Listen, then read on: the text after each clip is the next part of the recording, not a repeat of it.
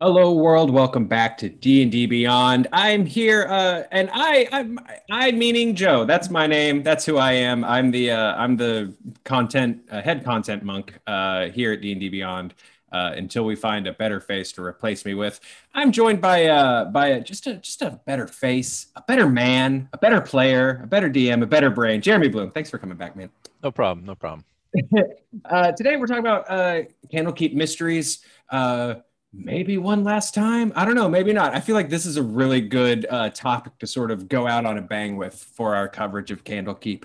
Candlekeep Mysteries is a collection of one shots. It's an anthology series of 17 adventures. They range from levels 1 all the way up to 16. They're not designed to be run as a campaign, but can they? We say yes. Should they? We also say yes. So Jeremy and I are going to jump into the lore of Candlekeep, the who, what, where, why, and how of Candlekeep, and more importantly to us for the purposes of this stream, ideas, thought starters, little nuggets to put into your brain of how you can actually make Candlekeep Mysteries just one massive, really cool, fun campaign. Again, the book is available for order. Post order? Is that the opposite of pre-order? Post order. It's available for post order right now on the D&D Beyond marketplace. So go pick it up, go check it out. Some really great stuff in there as we've been exploring over the past couple of weeks.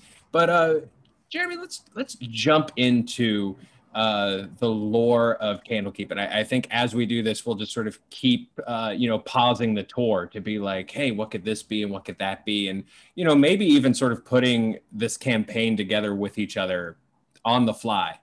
An idea that I just came up with in real time live on this stream that you are now going to be forced to do. Sound good? Awesome. Awesome, man. Okay, let's do this. So, obviously, Candlekeep Mysteries, Candlekeep Library, this amazing just fortress, this home of knowledge, looking over the Sea of Swords, it's this walking adventure starter. It's full of just thousands of ancient tomes and books. The building itself has like a pretty solid history in D&D. So as we sort of get into this, can you sort of like walk us through, Jeremy, like some of the old history and places where the setting sort of first started to show up? Yeah. So Candlekeep as this gigantic kind of like the Library of Alexandria in the Forgotten Realms. I think it showed up in the original gray box for the Forgotten Realms back in I want to say 1980 something, 1987. I could be wrong on that, but it was just described as one of the largest repositories of knowledge along the Sword Coast, maybe on the whole continent of Faerun itself. And then it has only increased in importance with every edition of D&D. It was the opening setting for Baldur's Gate, first Baldur's Gate computer game in, I think, 98. And so a lot of players know it from that. And then now with Candlekeep Mysteries, you have this gigantic library that it's the place to go if you need some sort of esoteric knowledge for your campaigns, or if you need to speak with an authority on matters, be it matters of the other planes of existence, matters of ancient magical artifacts, all that kind of stuff. And we saw this in Baldur's Gate, Descendants of Avernus, one of the head avowed of Candlekeep, a tiefling archmage. She played an important role in giving the characters a map of Avernus. And so Candlekeep is that location that you can use whenever your characters need to find out more information on the MacGuffin. They can go to Candlekeep. They need to present a book or some kind of piece of writing that is not already available in the archives of Candlekeep. And this doesn't just have to be a fancy first edition or a fancy spell book. This can be something that has value, like an ancient journal or notes from an expedition to an unknown part of the world. And so there's a lot of storytelling hooks here already. What do your characters have to offer up to gain entrance into Candlekeep? What are they looking for when they get in there? And for me, probably when I run Candlekeep Mysteries, I'll probably end up running this for my girlfriend and her friend, once we finish our Ghosts of Saltmarsh campaign, which is another series of mini modules that I've managed to link together, is I'm actually probably going to make Candlekeep kind of the hub and come up with a way to have them there most of the time. We also, might come up with an ongoing segment on this show called "Let's Check In on Jeremy and His Girlfriend." That'd be good. Yeah, that'd be good. Yeah, they're currently going through Ghosts of Saltmarsh and they're nearing the end. And I managed to link all the adventures in that story together with basically an overarching plot that involves a very Lovecraftian entity under the sea that is manipulating Saltmarsh and all the townsfolk and is behind all the events. And so you can do similar things with this book, most definitely. Yeah, well, you had me at Unknowable Terror there, but we're sort of getting into presenting this knowledge. And so I think even, as we're building this campaign, right, or sort of starting to sort of set up these campaign ideas, I think leading into Candlekeep, if you are sort of continuing an ongoing campaign with established characters and stuff like that, I think as a DM, you can even personalize this entrance a little bit and make things really clever. If you're looking ahead, knowing that at some point your players are going to end up at Candlekeep, does one of them have a collection of letters from a relative? Does one of them keep a journal? Does one of them keep a diary? Does one of them have a funny sketchbook that's full of drawings of dongs, as a very popular tiefling in D&D lore does? So yeah, I think there's all sorts of little tiny seeds, aside from the you guys found this lost spell book. I mean, nothing wrong with lost spell books, but if you have a bard who loves writing down songs and that's sort of their character's thing is building up this songbook, then boom, you're all of a sudden your party has a very personal connection to that entry scene in Candlekeep. Yeah, and the example I gave in the Candlekeep lore article I recently wrote, which is on dndbeyond.com, and you should all check out. It's a fantastic website. Yeah, is that, hey, take inspiration from previous campaigns that you might have run at any time in the past. Say you're making like a fighter character and he needs entrance into Candlekeep, and maybe he had an older brother or a father who happened to have undergone an expedition into the lost mines of Phandelver, which is the starter set adventure of D&D. Or maybe he knew somebody that stumbled into the Shadowfell and perhaps encountered Strahd. So there's a lot of interesting nuggets of info that you can very easily pull in, and it'll allow you to deepen your character's backstory and perhaps your overall enjoyment of this game you've been playing multiple campaigns of over the years. Yeah, and sort of out the gate, at the gate. We'll say out the gate. Out the gate, at the gate. Your party's going to encounter the Avowed. The Avowed are the religious organization, for I guess lack of a better word, that maintain Candlekeep. They worship deities of knowledge, deities of art. They have a very strict hierarchy. The Keeper of Tomes is at the very top, and then there's sort of like a council of readers underneath the Keeper of Tomes.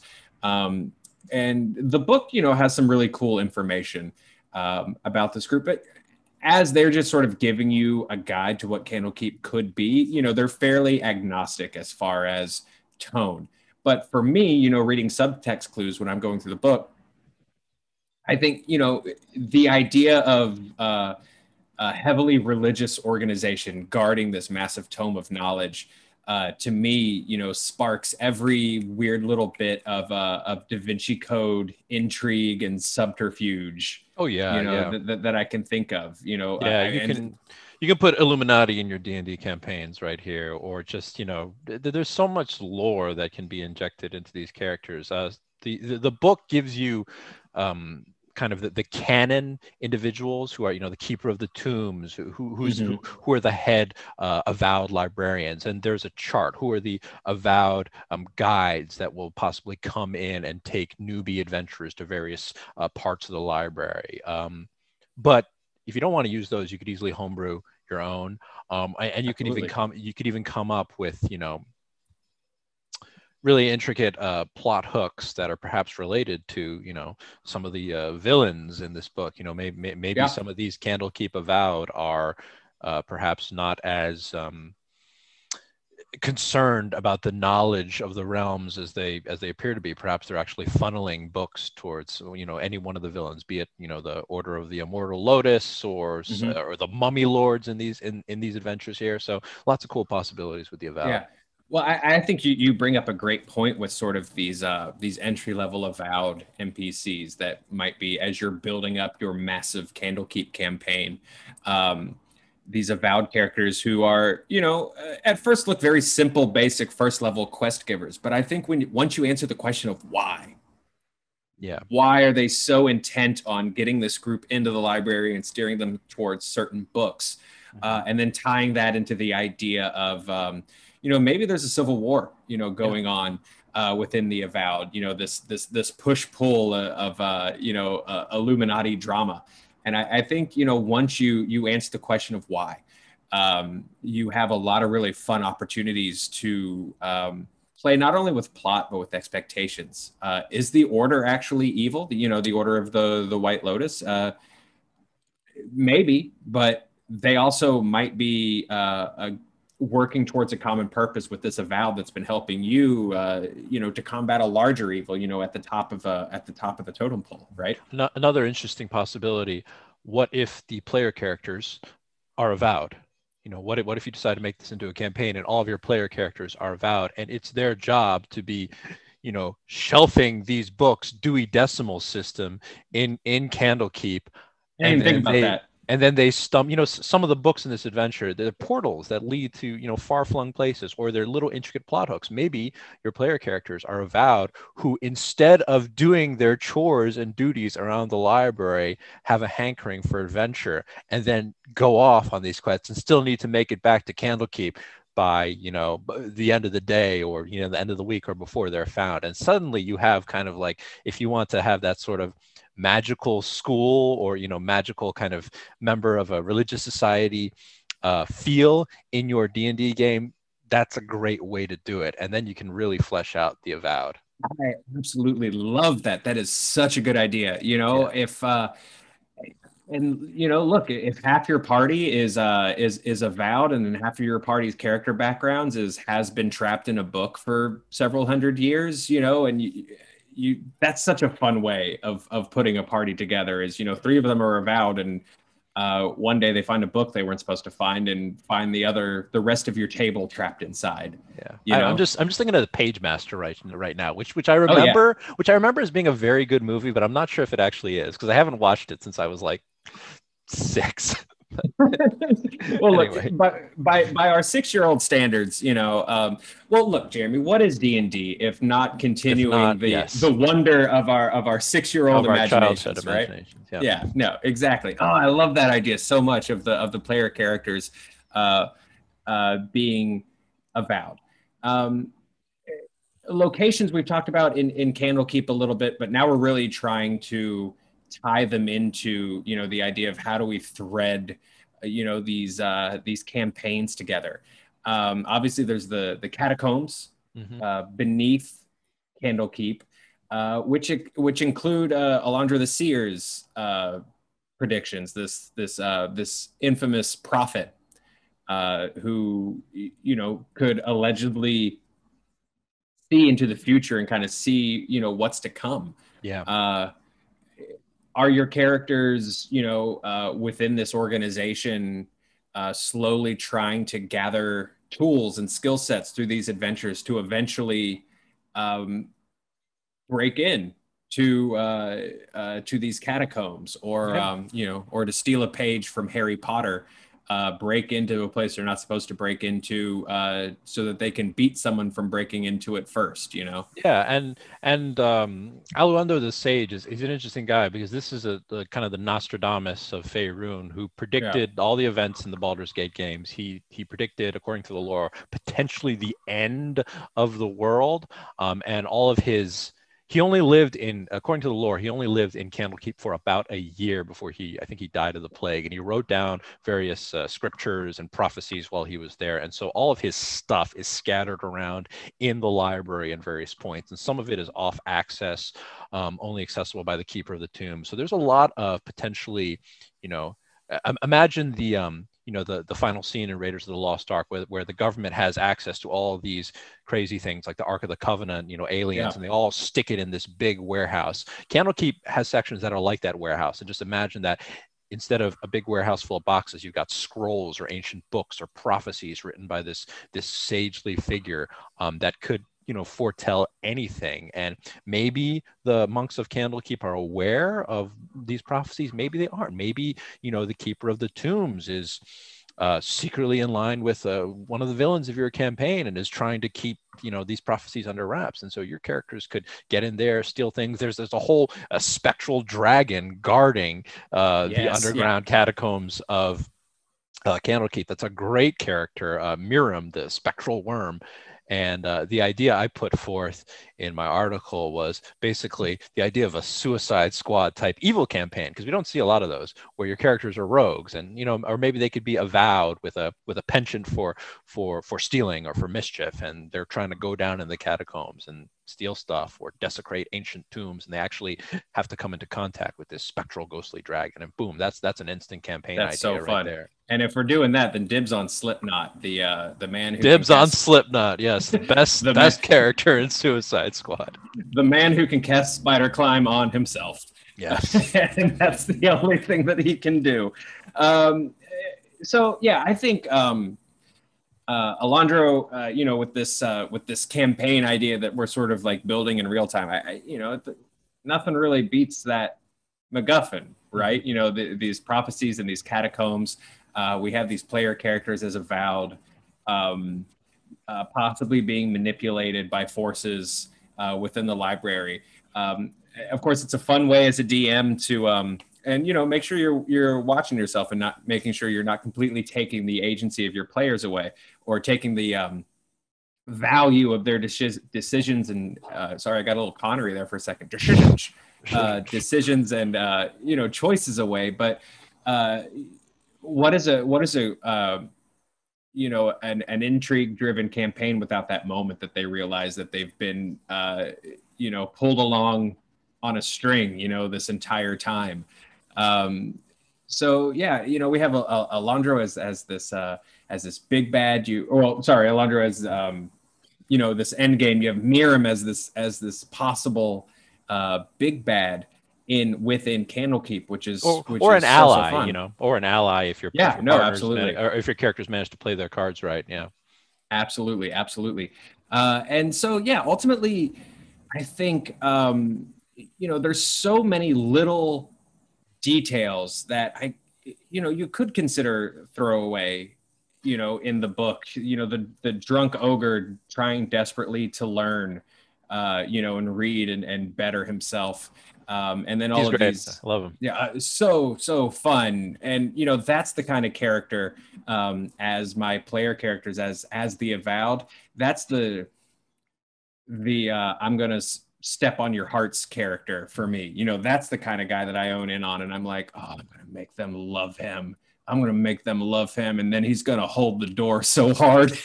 Like, that guy's gonna hold door for my players so hard, and they're gonna hate me. That's just the kind of stuff I absolutely love. And also, I'm so sorry we jumped right into this, but as we continue, chat, thank you guys so much for being here. If you got questions, toss them in there. We'd love to chat about them. And then, if you're watching the future on YouTube, also hello. Thank you so much for being here. If you're just joining us, Candlekeep Mysteries on sale now at the D&D Beyond Marketplace. We're talking about how to turn this series of one-shot adventures into just like one massive intrigue-driven campaign. And Jeremy, if you'll indulge me, I think we're doing like a pretty good job. Yeah, no, I think so. Yeah. Yeah, like a pretty solid job, man. So we have we sort of have Miriam as this like third act, either enemy, obstacle, or unlikely ally. Because I think depending on how I never thought I'd say this sentence, but there's a lot of ways that you can play a ghost dragon that guards a horde of knowledge in a basement. And maybe they're imagine, like, I'm imagining just characters snooping around in the basement and trying to find, illicit books or trying to learn more about the prophecies of Aluindo. Or I'm imagining that scene in, the early Harry Potter books where, the kids are wandering around in the hallways that are closed off to students. And now just think of this spectral dragon head appearing through a whole bookshelf and gazing down at the players. And what a moment right there. so fun. Yeah, that reveal is so good. Because old libraries are creepy to begin with, and to realize the thing that you're pretty sure is following you is a giant spectral worm. That's a fun moment. That's real good. Yeah. Jeremy, what are, as we sort of, and we might get into spoiler territory a little bit here with diving into some of the other adventures, but I'd love to talk about sort of, now that we have this skeleton of a campaign built out, how some of these other adventures, how some of our favorite ones can sort of build into this. The one that jumped out to me most was, with this idea of warring factions within the Avowed.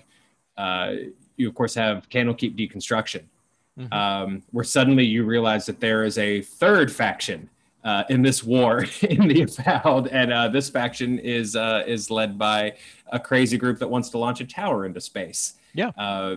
But what do you think are some other really good, key characters along the way in Candlekeep that can really start to fill the sucker out?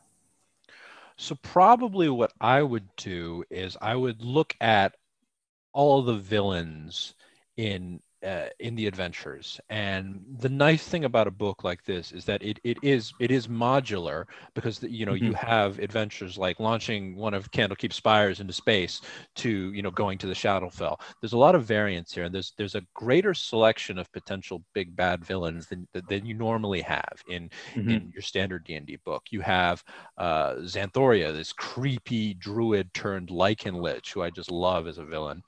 You have Bakmei, the head of the Immortal Lotus sect. You have a mummy lord whose name I'm forgetting right now. You have an exiled fae. And so this was an idea I put in my article. What I'll probably do is I'm probably going to say that at some point, maybe these villains were kind of like their own, like Legion of Doom, like Injustice League kind of collective of bad guys at some point in the past, and maybe they were defeated. Maybe they were defeated by monks from the Avowed or adventurers working with these monks. But perhaps they're rising again in various parts of the world. And the only hint to their whereabouts exists in these books that are in Candlekeep. So this could be a plot thread that the players discover as they're exploring the library. This could be information that they hear from Miriam if they manage to befriend Miriam or talk to them. This could be stuff that's slowly unveiled throughout the adventure. If you keep these villains in mind and find ways to sprinkle little breadcrumbs into every adventure, then you can create an overarching narrative that sits atop all of the 17 modules. For example, the Book of Cylinders, which talks about this conflict between the Gripply, the frog folk from I think 3.5 D&D, and the UNT. Maybe the UNT, instead of just being kind of evil snake people, maybe they're being manipulated by one of these Legion of Doom villains. Yeah. And then you've succeeded in making not only the villains of this particular adventure a little bit deeper, but you've seeded your players' minds with thoughts of the overarching narrative, and that's what I'm probably going to do when I actually run this. Yeah, which sounds so fun. And I keep going back to the question of why, and I think why is, as you're building your stories and building out your campaigns, and even building a character, I think why is the most important question you can ask yourself. Whether it's you know what? I think my character has a sword. Why? Because their dad trained them to use a sword. Well, why? And they're like, well, because their dad was a famous sword master, and they really wanted their daughter to continue the legacy, but then maybe she didn't want it anyway. So why? Point being, why? Great question to ask. And so when I ask why with our Legion of Doom, why are they rising again? Why are they reuniting? Why are they suddenly becoming this problem again? What's going to be the polar opposite of this Legion of Doom? And that leads me to sort of the I swear I have a point, Jeremy. I'm getting there. Maybe there's a prophecy by Aluendo, but by this ancient sage that Mhm. says that at some point, maybe this year in your game world, that a group of avowed or a group of adventurers are going to come together from different paths and unite against this old threat that was previously thought eliminated. And you have villains in here from like the Feywild. You have villains in here from other parts of the Yeah. realms. Like there's potential to have like a very world spanning threat or some world spanning event going on here that perhaps is hinted about in the prophecies. It's just nobody knows who will actually enact this prophecy. Yeah. And then I- you take your players through the whole thing and they realize they are the prophecy. Yeah, which is super super fun, and to sort of give a separate poll to sort of this Legion of Doom, right? And I apologize, in my head I keep going to the WWF tag team from the '80s and And it's seeing all them good. seeing Hawk and Animal and Candlekeep's very funny to me. But you know, I always think of, when I picture an elderly avowed, the archetype I always go back to is a Gandalf or a Mhm. Dumbledore. These old sort of seemingly pure, seemingly pinnacles of good that would stand for the opposite of everything that this Legion of Doom type group would stand for. But even twisting that concept on its head, going back to our warring factions, our Illuminati, um, is this person ultimately good? It To might not me, be, yeah. yeah, to me, the idea even of Candlekeep, if you really just want to like push it far, the idea of Candlekeep Library might not be good. Talk about a Because Candlekeep deconstruction right there. Boom. to me, it's stasis, right? And Yeah. it's dust collecting on these things that could change the world. And and you have the avowed, you know, hoarding that knowledge. The keeper of tomes Yeah. hoarding that knowledge, and so maybe this Legion of Doom rising up. They always seem. Bakme seems very much. He wants these particular scrolls. So many of these, so often, are people who are in search of a power that is within Candlekeep. The scrolls. And look, I'm bending the intent of the author a little bit. I'll tweet him later and see if it's okay. But ultimately, is what Pugmy's after bad? I don't Well, know. that's the thing, though. In that particular adventure, there is a sentence that says, Bak Mei, he was once an honorable warrior. Perhaps he should be deeper than your standard, villainous mastermind. There's more behind the scenes here. So, I totally agree with you. You could definitely, you could definitely play around with the idea that knowledge should be for everyone, and it should not be sequestered away in these forgotten tombs, and it should not be kind of only the property of a Mhm. select few. If these prophecies within Candlekeep actually foretell the end of the world, then why is it that only a few monks have access to them? There Yeah, you go. yeah, and I think again, why if you're gonna Dan Brown up Candlekeep Mysteries into one massive sprawling series of stories that are just this giant campaign of intrigue and mystery, the more shades of gray I think you can add to that, and the more you can play on ideas of like Bachman, this person was once honorable. Mhm. Why are they doing what they're doing? What's twisted them to get there? I think the more you take that same template, that same question, apply it to every NPC, every quest giver, every bad guy, every good guy, every undead worm guarding a basement in your campaign. I think the more fun your players are going to have sort of exploring this, or they might just pull their hair out in frustration because there's so many choices. But that's up to you as a DM to be a good shepherd. Totally. Jeremy Source asks in chat, as Candlekeep is so steeped in Forgotten Realms lore, how do you create a version of a campaign for other worlds or your homebrew world that doesn't look like it's a ripoff? I mean, look, you name checked it a little bit at the beginning of the video, Jeremy, but Candlekeep itself is sort of a Yeah. take and an homage, if you will, to Alexandria. Hmm. So I wouldn't worry too much about it Yeah, I mean being an amalgamation.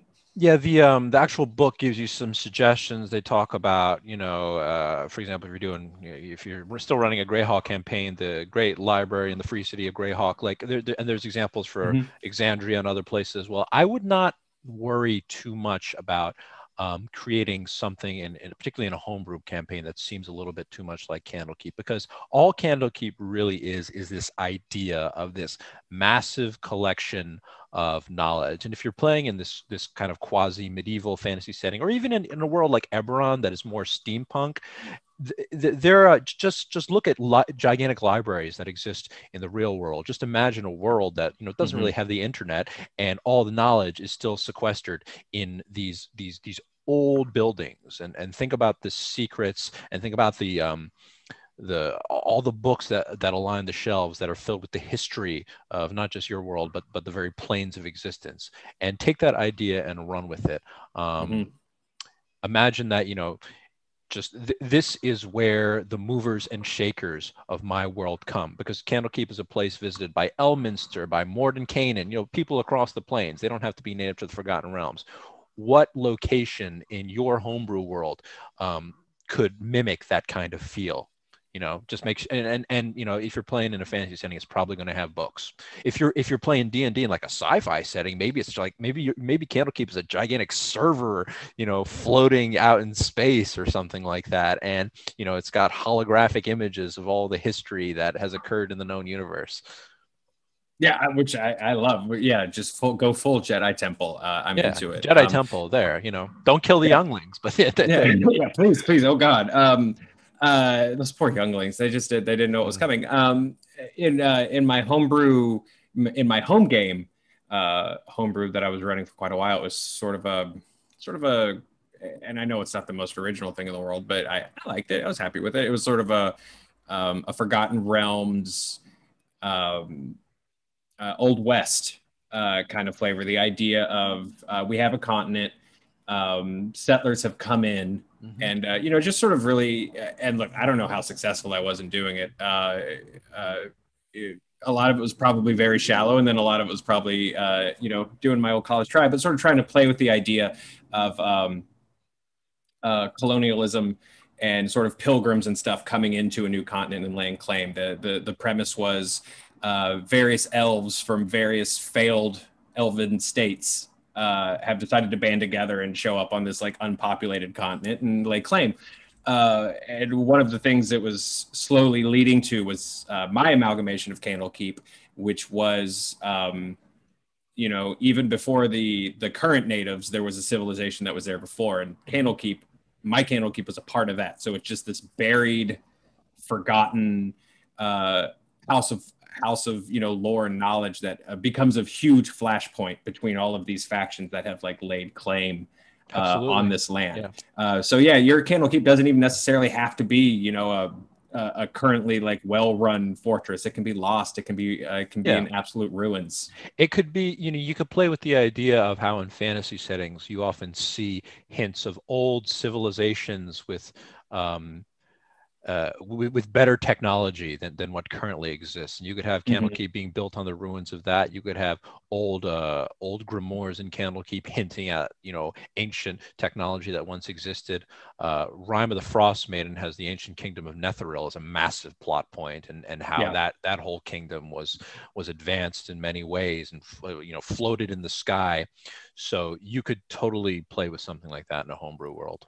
Yeah, my advanced kingdom in my homebrew was basically just an excuse to bring my favorite elements from different Western movies together, so that we could have Tremors worms and the giant spider machine from Wild Wild West Excellent. all in one glorious place. You had to bring out Wild Wild West. I have to at least once a week. Reikio 407. Here's my favorite thing about the D&D Beyond community is oftentimes when I ask for questions, Jeremy, they'll just say a very good idea and then put a question mark at the end of it.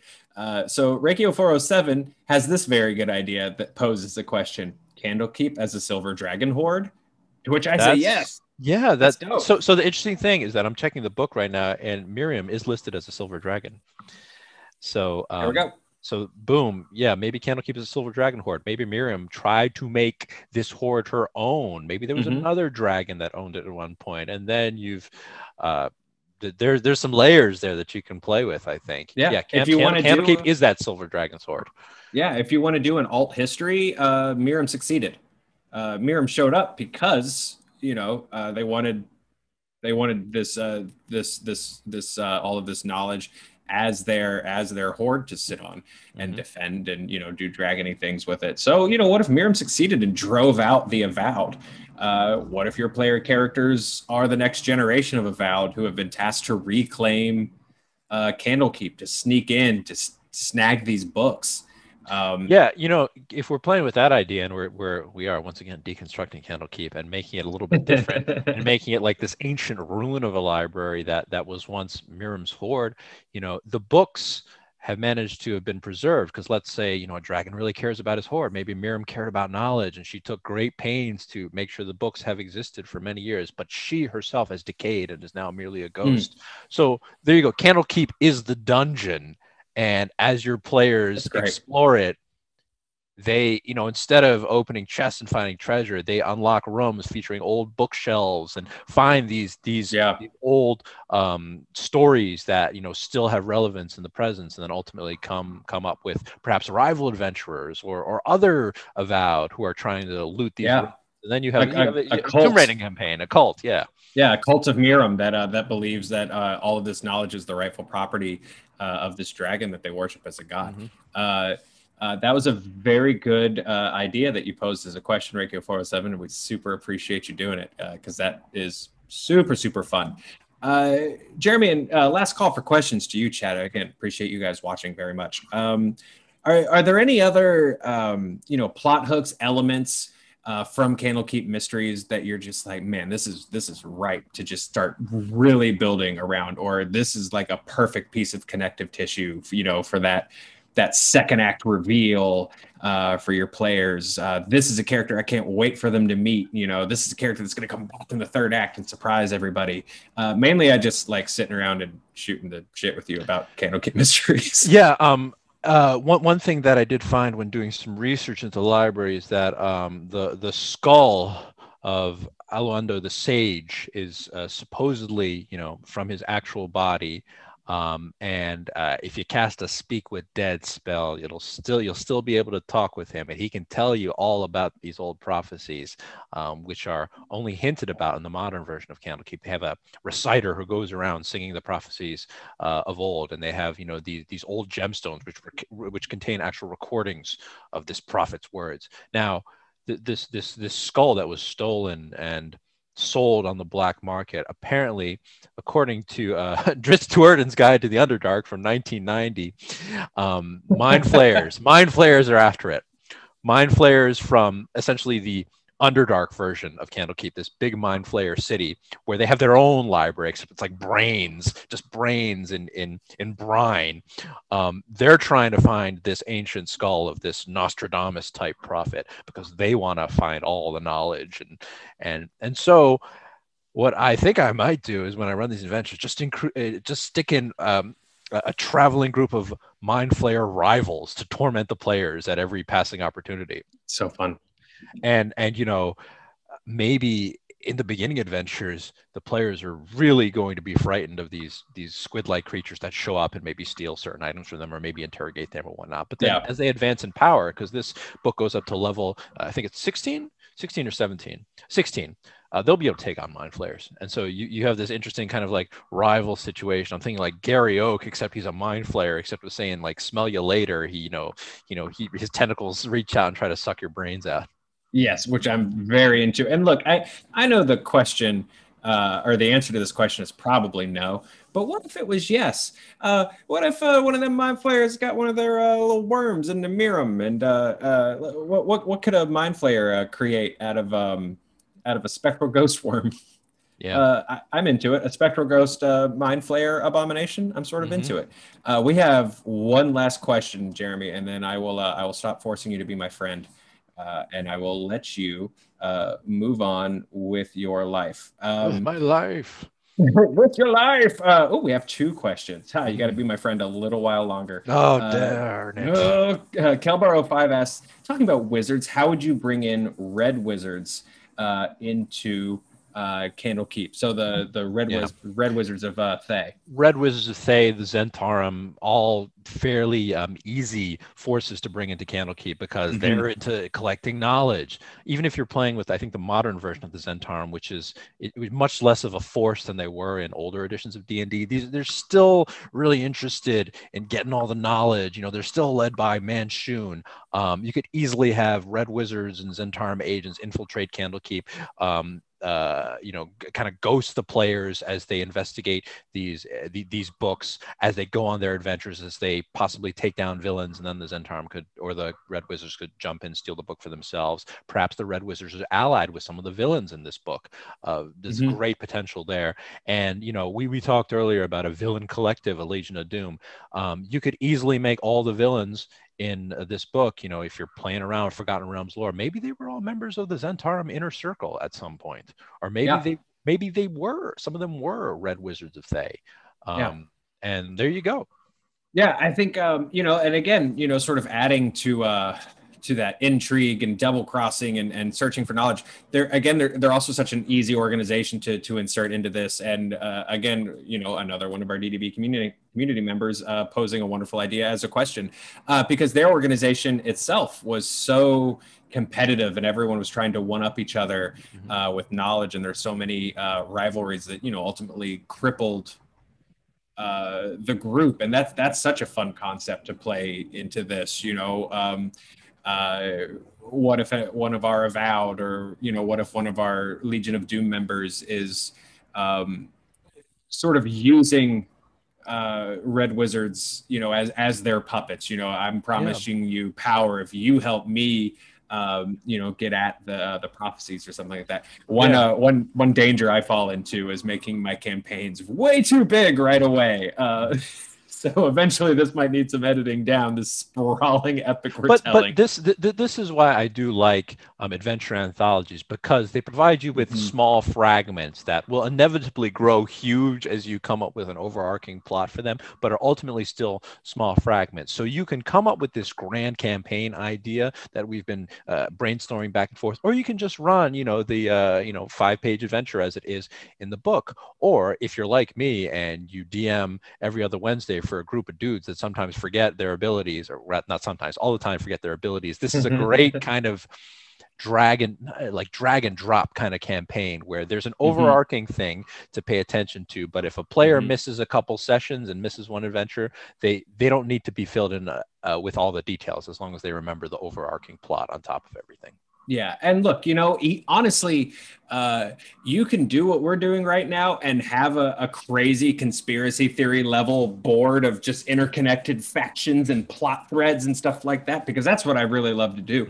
But honestly, look, if you're DMing and you're running your players through Candlekeep, the moment you make a small connection, a simple one, an easy one, I promise you, your players are going to crap their little Candlekeep knowledge-seeking mystery pants.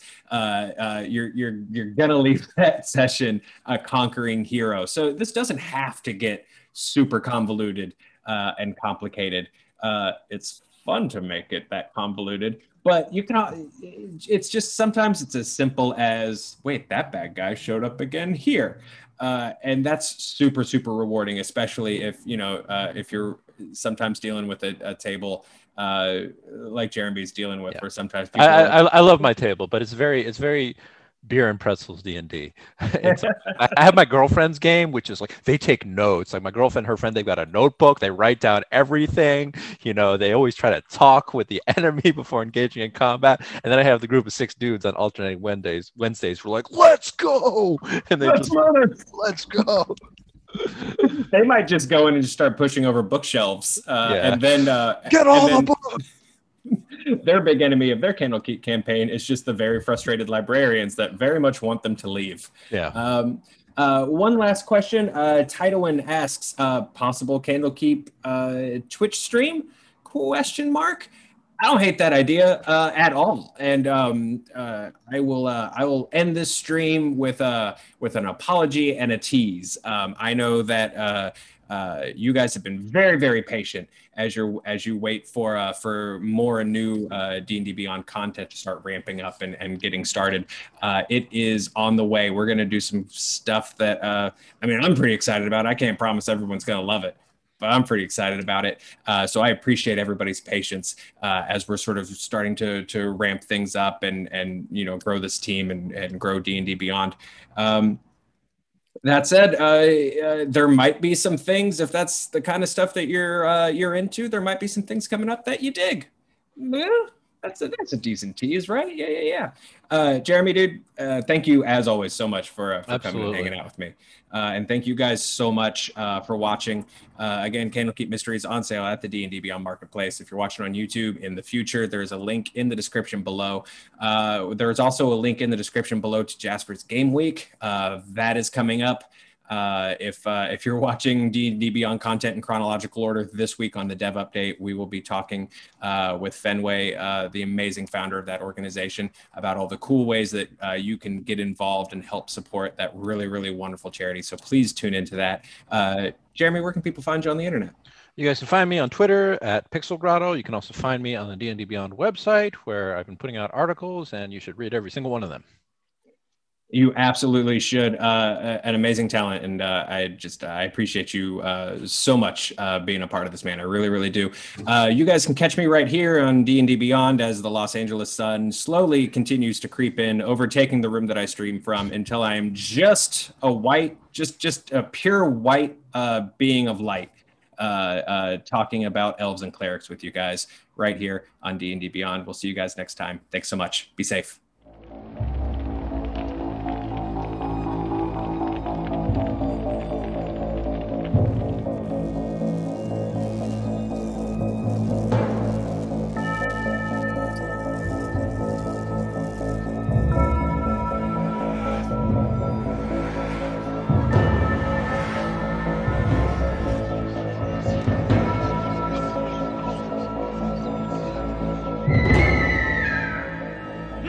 Ha ha ha ha!